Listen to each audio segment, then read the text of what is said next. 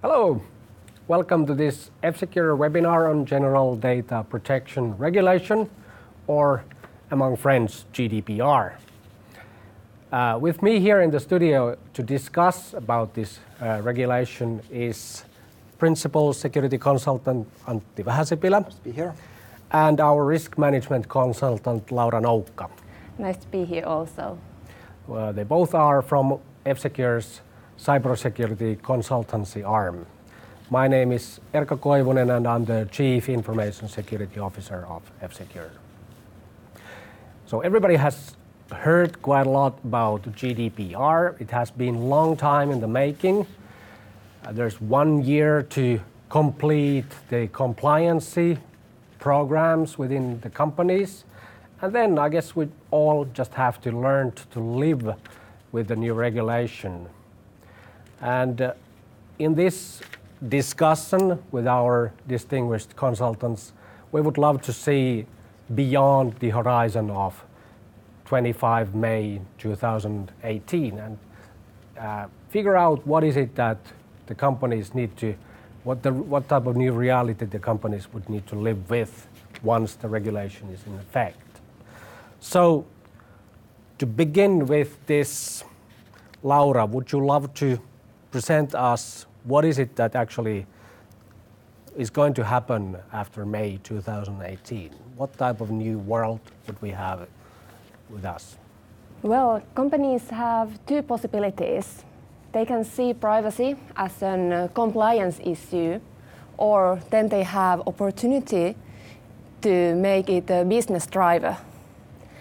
And to be able to make it a business driver in the future, you have to already today make the decision that is your business or do you want your business to be a information driven, and is the personal information going to be a vital asset for your business? But I think, but I think what you said is that it's okay to be compliance only as well, right? Yeah, if it's based on your business needs. Right. So yeah, I would want to draw a comparison to PCI, which is the Payment Card Industry Data Security Standard, which is about processing credit card numbers. So if you look at any online shop there, most of them just don't really want your credit card number. They just drive you to some other site who actually then process it. So in a similar vein, I think that it's viable for many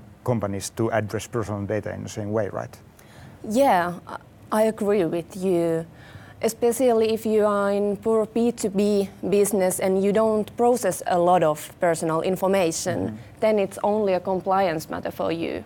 Right. But if you are straight on B2C business and you have a lot of information and there are ways that you could develop your business based on the information, then it's a strategic opportunity for your business and you need to start preparing your operations based on that. So would it be fair to say that you, at this point, you can decide how much GDPR will influence you by determining what reliance on personal data processing your company has? Like with PCI, if you would be in a position to outsource payment processing, the PCI would not be a big issue to your company. You would outsource the burden of being compliant or burden of being excelling in that to somebody else. Yeah, I think we might see that in the future, that companies who only think it's a compliance matter will outsource the processing. Well, of course, you can outsource the processing, but you will still be the controller. So essentially, you will probably have the liability still. But it is possible that some company that actually excels in processing will be able to do a very good job in that processing. So the risk of liability will be low, right? Yeah. At this point, it is good to remind that you can ask questions, post comments on the chat functionality during this webinar. We have people replying to you, and after this session, we three are going to be joining you to answer the remaining questions. So we now identified that there are strategic approaches to how compliant or how dependent you want to be on the GDPR requirements. Should we have a deeper dive into these different types of options? Let's start with the fact that you just want to be compliant. You just want to do the absolute minimum. What options do you have? Well, this is of course hard to foresee, but if I'm looking to my crystal ball, I think that we'll see the proliferation of companies such like Salesforce, who are currently processing a lot of personal data for managing your sales process, basically. So in a way, for example, companies that have customer data, they probably would start using software as a service type services more for the information processing. So there's like a proliferation of services that brand themselves to be the processor of somebody else's personal data. And it might be also sectoral, so different sectors and different verticals might have their own. But this is just a guess, so we'll see where that's going. But for a company that is currently not looking into CRM solutions like Salesforce, this would be a great moment to start actually charting the options. Yes, and of course, if you are a startup founder in search of an idea, maybe this is something to think about. Mm-hmm. Yeah. Anything to add, Laura? No, I think Antti said it all on those companies, but then we have also two different types of companies. We have those who had the personal information and want to analyze it, but it's quite basic analytics that they are doing.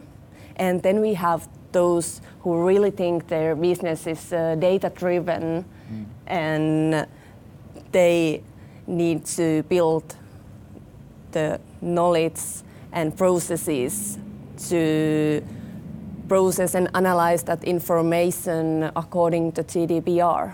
Right, so I think what you're saying is that the more bespoke analysis you want to do, the more likely it is that you have to bring in the data close to you or in-house, and then GDPR will hit you in a bit more or deeper way, I guess. Yeah. Do you think that it will be difficult to change your opinion if you now take a strategic direction to be one of these company types? Will it be difficult to change your mind afterwards? If you now decide to only be compliant, then it will be hard in the future to change in a data-driven company. And that's why in that sense, you would be more reliant on the outsourced service provider. And basically, if you aspire to be just compliant, you will not reap the benefits of deep analysis of your customer data or behavioral data of your services and etc. Yes. So now it's really important time to make this decision, and you can't do the decision whether to be only compliant or not based on your current situation. You also have to foresee your business in the future. What does your competitors do? What would you like to do in few years' time? Let's say 3 to 5 years time span. What are your objectives then? Mm-hmm.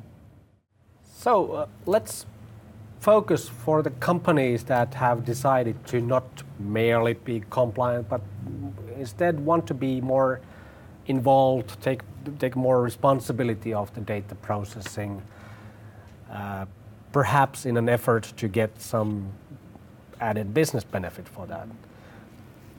should we start by describing what type of personal data actually we're talking about? Where does it manifest?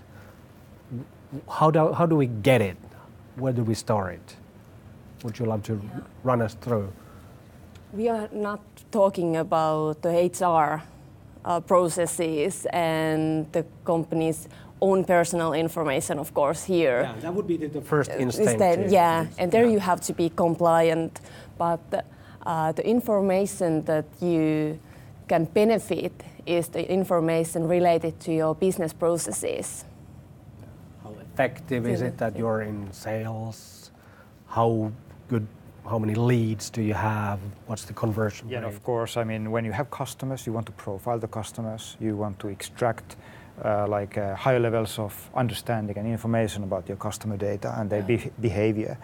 And this is, of course, something that GDPR is very interested in on the level of the legal text. I guess it's fair to say that the GDPR is not forcing you to stop processing of personal data. No, it just yes. puts limits and formats how to do that. Yes. So let's assume that you are not able to, and you are not willing to just outsource the processing to a service provider. Do you need to then have it on-prem like in the 90s, have your own server with the catalog of all your customers, some paper stack somewhere? Yeah, well, luckily not. I mean, we already now have a number of infrastructure providers that can provide, for example, big data analytics services and I mean the underlying infrastructure of those services in the cloud. So you build your systems on top of that. You could build your systems on top of that. But then if you are doing a lot of bespoke development, meaning that you are not buying an off-the-shelf software as a service analysis system, then you have to realize the design and architectural effect that GDPR will have, and you have to plan appropriately. So that would actually require that you take a more involved role in architectural design of your systems. Yes, that is a very good point, because if you look at currently when companies are driving towards the GDPR compliance, many of those programs are led by either the legal team or the IT and information security team, right? Or what do you think? Yeah. There are companies who are also involving the enterprise architecture folks in there, and I think that's a great thing to do. Yeah, because otherwise, if it's led by the legal, then you often concentrate on agreements, and those agreements, no matter how well they are written, they don't give you any business opportunity. It's just that if something happens, it's good to have the agreements in place, but to take the advantage of the processing of the data, they have no role. Yeah, the legal team, definitely they are there to stop you from making big and costly mistakes. A lawyer friend of mine reminded me that most companies, when they start addressing data privacy, if they are not mature enough, they start navel-gazing in HR processes, like the employee data, because these are the teams that are typically in close proximity in your offices with your legal team. So you would advocate that you reach out to a second floor, another floor in your office. Which type of roles should you involve in this? Well, yeah, legal, of course, needs to be involved. Yes. There's no question about that. So no hiding behind the legal. Oh, yes. But like I said earlier, if you have an enterprise architecture function, so people who think about how your all of your systems come together to process the data that you need for your business processes, then I think that team probably should not only be involved, but maybe even should lead your post May 2018 GDPR activities, because if you only look at information security, for example, or if you just look at legal, those functions typically cannot affect how your personal data is being functionally processed by the systems, whereas enterprise and system architecture are actually on the driver's seat there. So whatever requirements you have, you wouldn't have systems to support that. Yes, unless you design. Yes. So if you take just a very simple example, if you need to do erasure of one individual's data from the systems, if your systems... Which sounds easy, and try to do that. Yeah, so I mean, especially if your systems don't have any sort of handle on one individual, then are you going to do that manually? That in the long run, that might cost you quite a bit. Yeah. So, and this is really an enterprise level issue, and if you have a large number of disparate systems, you'd probably want to have some sort of harmonized way of addressing these subject access and like individual rights issues as well. You are our cybersecurity consultants, and you, at some point of time in your assignments, you always take the topic of risks, cybersecurity risks, and I would imagine that a GDPR-related consultancy gig would not be complete without talking about what could go wrong, how to prepare for that. Laura, would you like to run us through what is it that you bring up with your customers? Well, basically, the risks, there are two types. There is the data breach, and then there are the individual's rights. So you consider the rights to be a risk? Yeah, it's risk for your operational processes. Unless you're prepared for as that. Antti, we're talking about enterprise architecture. And so it's to erase the information from your systems. And if you don't have the processes in place, it's a risk that can you do it? It's a risk that you can control, at least control more than the breach, because Yes. you can communicate with the individual. Yeah, exactly. So if you have a data breach, then you're definitely not in a driver's seat anymore, probably not even on the same vehicle anymore. Yeah, you're running behind the car and wait. Exactly. Yeah. If you are caught of being non-compliant or being slow to respond to individual requests, then of course that's something it's a situation where you don't want to be in. But it's not like a big bang breach. It's something that you can manage over some time. So I guess that the risk actually comes from the additional cost that you then have to pour into that. And if you have a large volume of these risks realizing, then that might cost you a bit more. Should we try to put it in concrete terms? What types of situations would you encounter when the data subject's rights would need to be manifested? We already touched on the one topic where customer wants their data to be deleted, and that is a fair request and surprisingly difficult to make real if your systems don't support that type of functionality. Mm-hmm. Anything else? What types of situations would you have when the data subject would have a legitimate request that would be surprisingly difficult for a company to comply? From purely technical perspective, erasure, like you said, is one. Then stopping the processing either for a while or completely for one named subject is probably slightly difficult with many systems.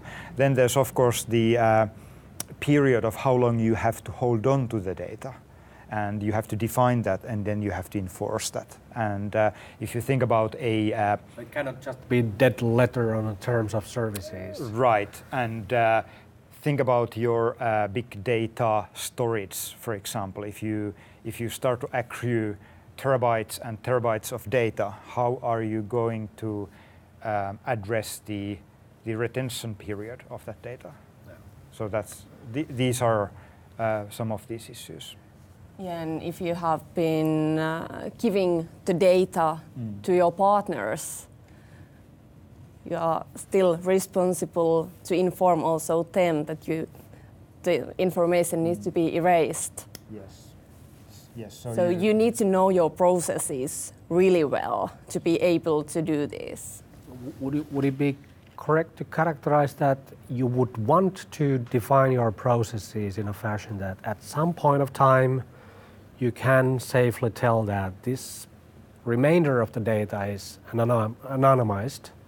So in the likely event of a data subject requesting a removal or extraction of that data, you can say that after that point we don't even know whose data is it. Yes, we can still continue processing it. Yes, especially in a case when you are like piling the data into some sort of data storage that you know that it will be hard to do any of these erasure or stopping the processing, then it is very good idea to scrub the data so that it's anonymized before you put it in there. Yes, and this is exactly something that you need to discuss with your enterprise architects. So like I said earlier, because if you require the person to be identified because of your business needs, then obviously that's at odds with the requirement to anonymize the thing. Yeah, you cannot have... Yes, you cannot have your cake and eat it too. Yeah. Yes. So, yes.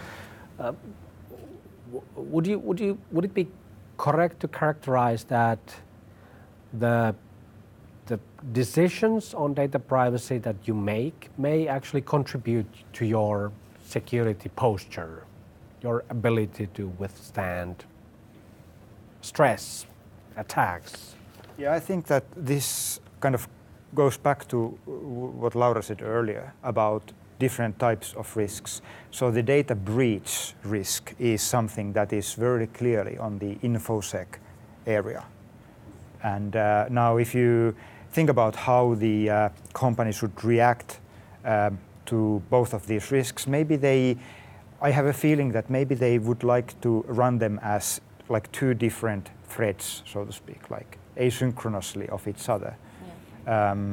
So the data breach risk could be mitigated by kind of old-fashioned information security, of course, building proactively. So that would be in the incident response process? Yes, not only that, but also proactive activities, like building your new systems so that all the new systems become legacy at some point. Mm-hmm. And now everybody's cursing the 25-year-old legacy pile that you have. Yeah. And you can actually try to design your upcoming systems so that when they will be legacy, you won't be cursing them that much, and you can aim at that target. So when you bought them, you were buying them in a hope that data would be the oil. Well, you probably didn't even think about that. Yeah, yes. After 25 years, they become asbestos or something you want to hide and not say to the potential buyer that. Yes. Yes, but that's the other thing. We can get to the kind of reactive stuff in a moment. On the area of being able to respond, for example, to the subject requests or the requests from the individuals, then it's even more of a proactive system design problem. But that might not have anything to do with information security itself. So the data breach risk is mitigated mostly by information security-centric activities, proactive or reactive. Yeah. And the other risk would probably be mitigated by proper architectural design. Yeah. And that's more like functionality and not a quality of the system. Yeah, which this brings it actually pretty close to my own job description. If you ask me about compliance issues in terms of GDPR, I typically take the breach point of view. And if you want to have a fuller picture, you might want to invite marketing, sales, system architectures, and people who actually have a broader view of why is it that we actually have the data in-house. I believe our company is not collecting customer data just for the joy of being prepared for the breach. We probably have a business to run. Yes, right. Yeah. Going to the data breach detection and response plans, what advice do you have for customers in terms of how to prepare for the worst?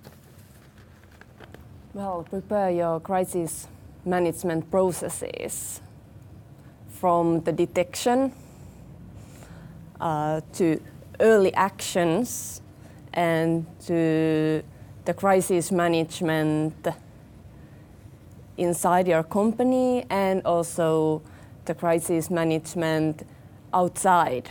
So the communication, it's the key in your outside your company. Sure. And the regulation is, one big aspect of this regulation is that when you have a breach, it's not anymore something that you can handle within your organization. You cannot hide it. If you attempt to hide it, it will make only things worse. Yes, I think that,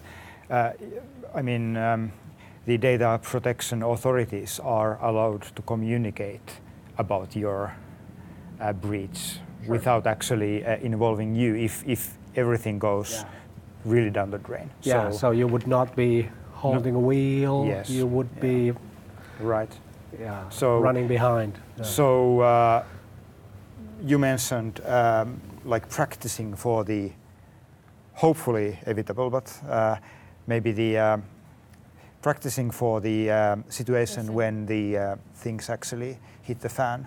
But if they do hit the fan, what's next? What do we have to do? Well, the first thing is to start the stopwatch and set it to 72 hours. That's what you do. Then you have the 72 hours, and those are the most critical hours you have in that crisis. So your process should be launched effectively. Right. Okay. And so fast. No time to waste now. Okay. Yeah, and many companies have their crisis management teams, and they have processes, but cyber and breaches haven't been the topics for CMTs.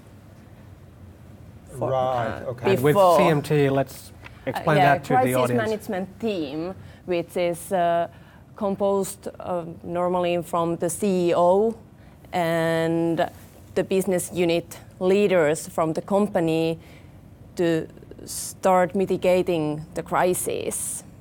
And those crises would manifest in several types of forms, not only IT security. And historically it's not been the IT related incidents that have been on CMT's agenda. And that would be one thing for all CISOs to take with, to make the privacy training topic for their CMTs during next year. Because there is a lot of internal communication in this kind of breach incidents that you don't normally have. There is IT, there is business, and then there is this crisis management team led by CEO.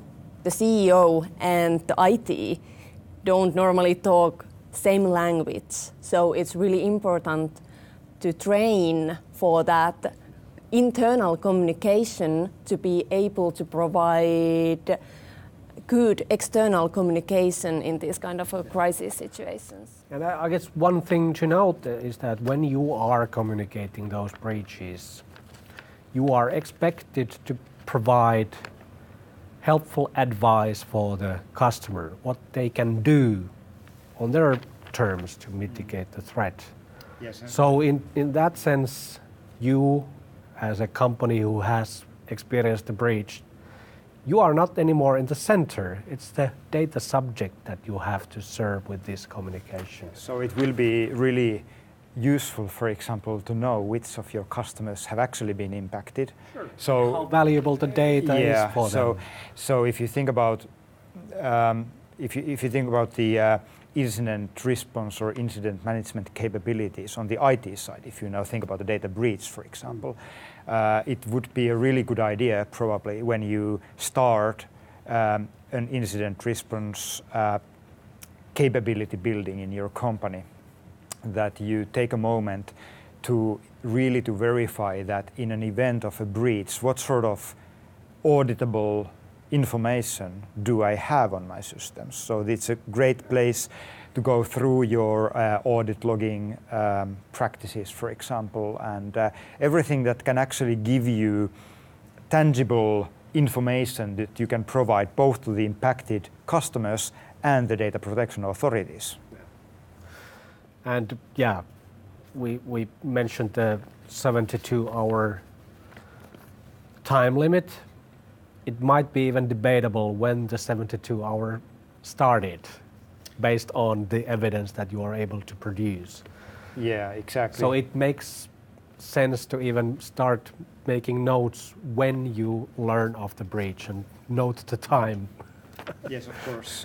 The downside is that if you have really good detective capabilities, you will learn about this earlier. But maybe I have a feeling that that's not the place to optimize if you want to optimize for the 72 hours. In terms of exercising, in what flavors do these exercises come from? What would you recommend?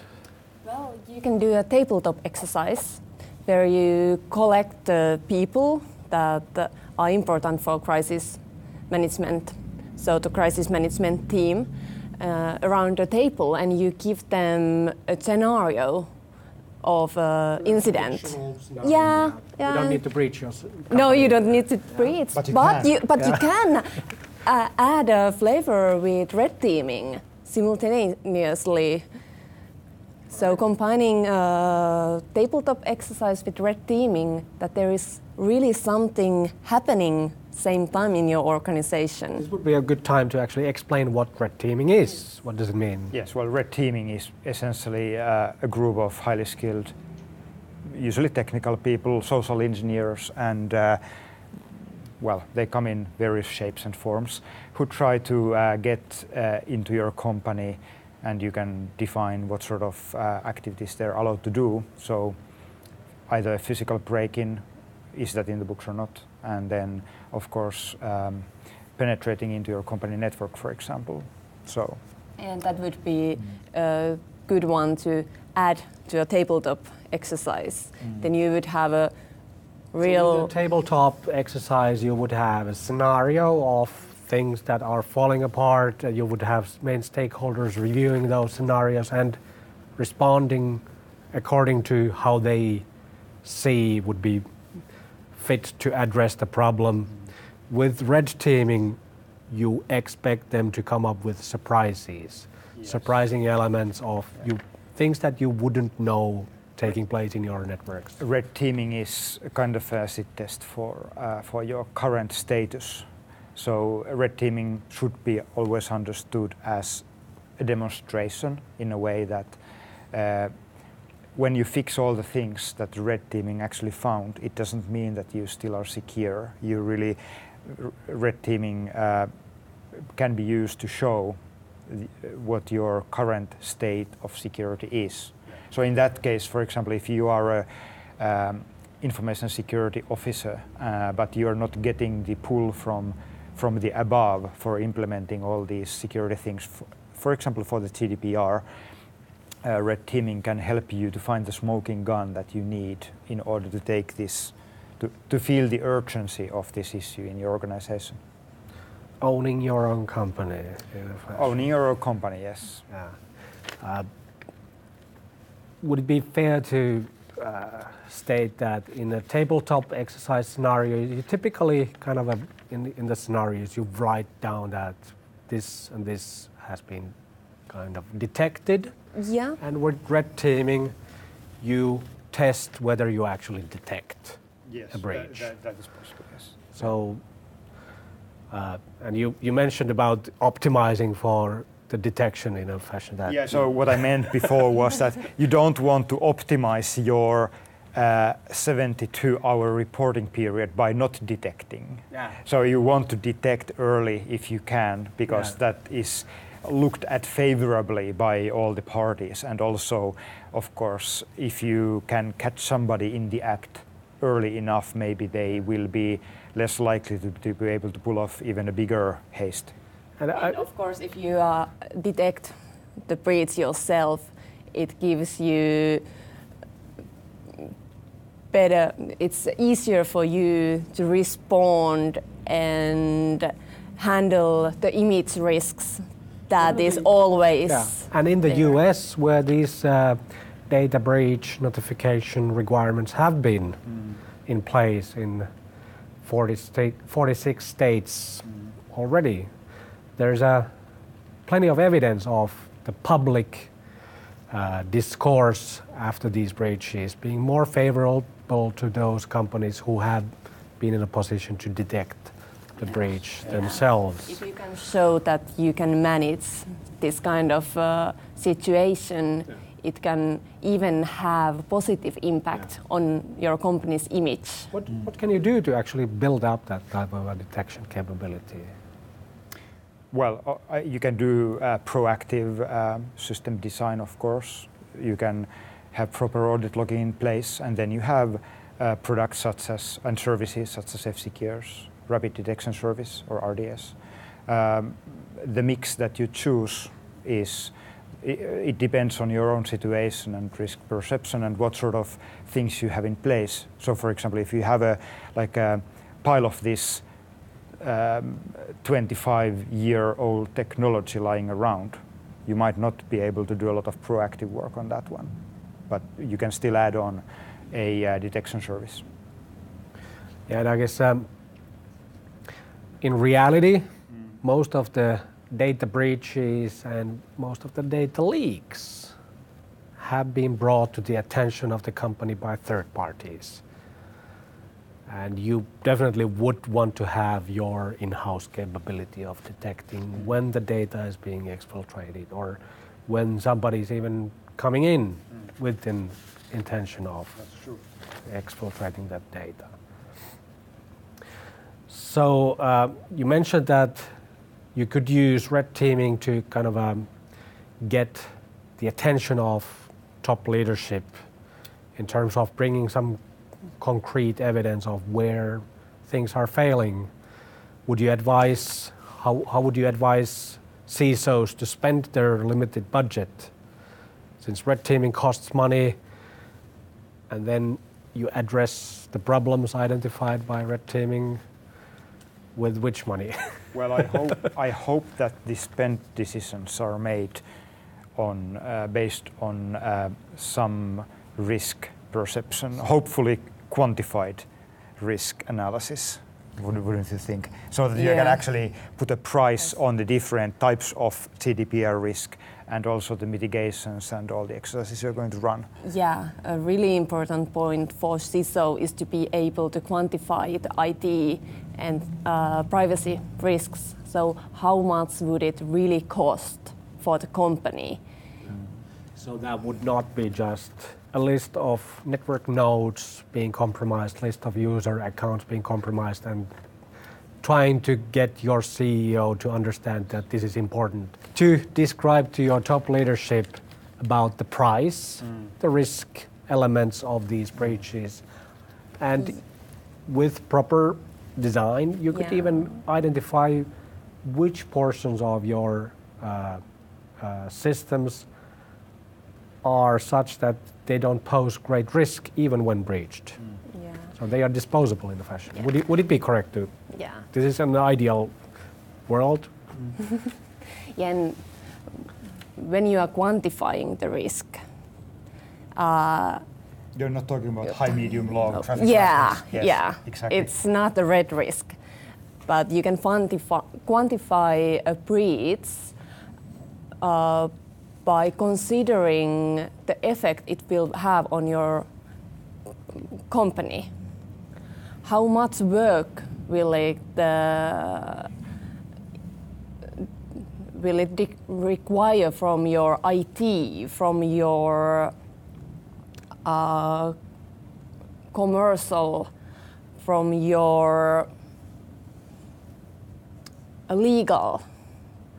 And do you, for example, have to drive a campaign to make your image clear your image afterwards? Yeah. So those are the things that you can can calculate the costs. Yeah, you can create a link between a set of compromised computers and your brand value. Right. Yeah. Right. It has been a pleasure discussing with you about the GDPR. Thank you. Would you have any closing remarks of what is it that now that we have 1 year to complete our projects to be compliant, and after that we would need to start living with the new reality? What advice, closing advice would you have for our audience? Antti, you go first. Yeah, okay. From my part, I would just maybe say that if you think about the future after the GDPR takes force, if you, for example, haven't involved your architects and system designers yet in the post-GDPR thinking, then I would actually do it right now. So that would be an acronym that your system architects haven't heard of yet. Yes, this or would be a they great probably time. have heard of it. Maybe they haven't been involved in your project, but that would definitely be something that I would start right now. It doesn't have to change the track of your current GDPR compliance project, but I mean, we still have a year to go, and if you can get those folks up to speed during this year, then they will be able to catch the ball when from May onwards. Laura? Yeah, well, if you are still in the situation where you are making the decision that are we data driven or not, look beyond the 2018. Look 2020 or something. Yeah. Like that. Try to find out where you want to be in 2020 or after 5 years from now, and make the decision based on that situation. Because if you now make the wrong decision and you want to change the way your business is operated, then it will be really hard. Yeah. And then, of course, GDPR is not the only piece of legislation involving handling these topics. There's something brewing up from Brussels called e-privacy regulation that addresses some of the privacy concerns from the communication service provider side of things. Yes. And this is something that I believe we could continue this discussion in the future about when we learn more about this e-privacy regulation. Thing, yes. Right. That has been a great pleasure. Enjoy, and let's continue with the chat for a moment. Thank you.